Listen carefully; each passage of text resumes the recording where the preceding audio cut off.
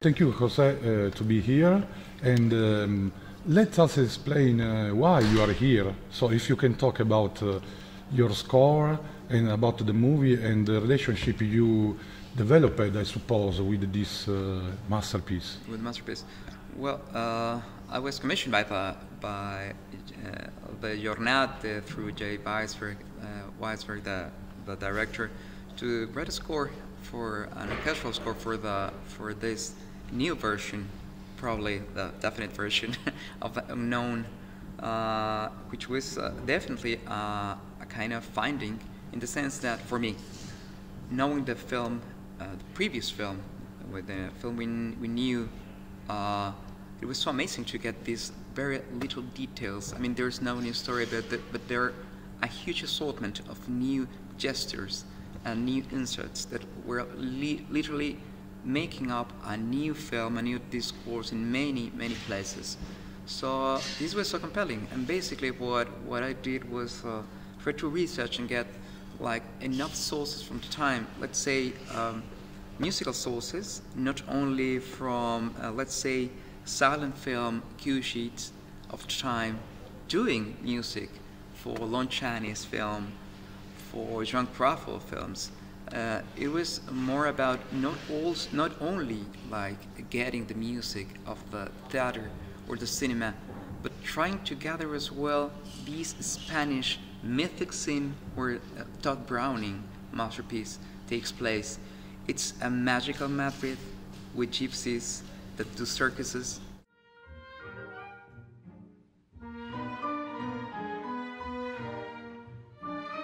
In Spain, which is like not very obvious for Spanish culture itself. So let's think about, for instance, the premiere of the unknown in Spanish cinema. And let's imagine, I don't know, minor composer of the time, writing using the style of the great masters like, let's say, Falla, let's say Albeniz, and Turina, which is definitely my favorite, I should say. And what I will say is that I try to mimic this kind of style. Probably the process, the part of the process that took longer was to get into the music of these composers and try to gather something for the film, just the way that masters of silent film music used to score these wonderful pieces.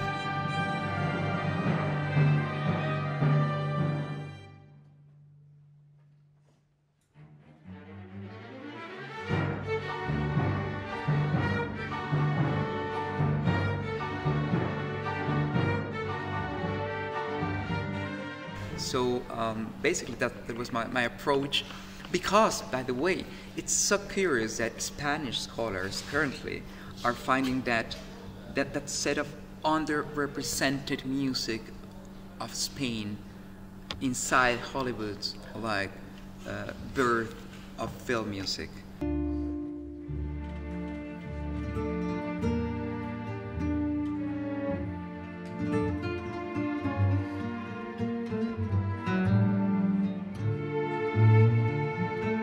So why not, like, you know, bet something, get inspired, that's what it is, and try to mimic, like, just as the magical Madrid of Browning, let's build up the magical musical Madrid and Hollywood of the Giornate. That's what I try to do. The score is dedicated, of course, to my Giornate family, of course, including the orchestra, including all of us.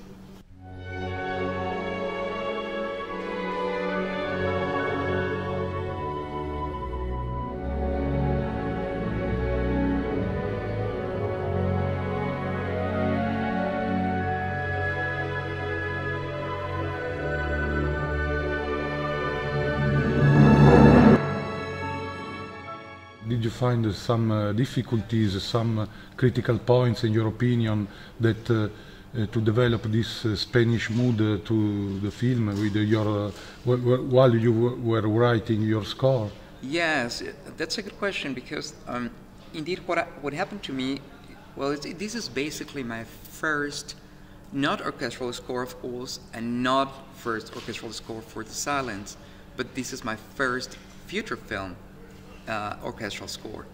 So what I found difficult is precisely to gather this set of not very clear styles for me, not very clear rhythms, and basically to gather them all and to put them together. That's what it is. I think that was the toughest part of all the process, because what I feel is that Browning's direction, Browning's ideas just are like flowing, like in a constant line, like very thin golden line since the beginning of the film to the end, and keeping that in pace with the usual technique of the time, which is the cue sheet, gathering pieces. And I mean, that was the hardest part by far, and is the hardest part while performing with the orchestra. That's what it is.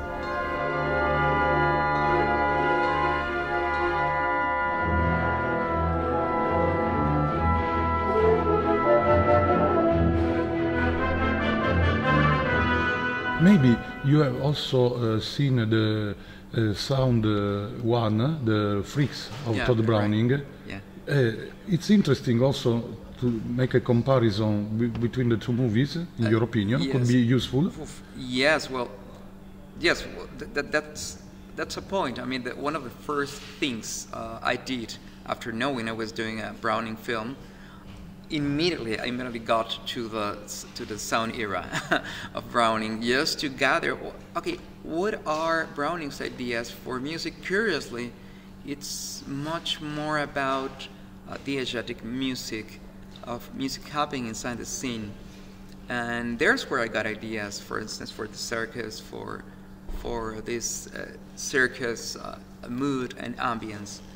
But, I mean, it's so curious because Browning is particularly silent during the sound era, so, I mean, regarding the music. So, I mean, that was kind of useful, but not for much. Though, it was useful to get, in a sense, that sense Browning gets or builds of linking pieces. That's exactly what I say. I do really think that he's a kind of silent poet.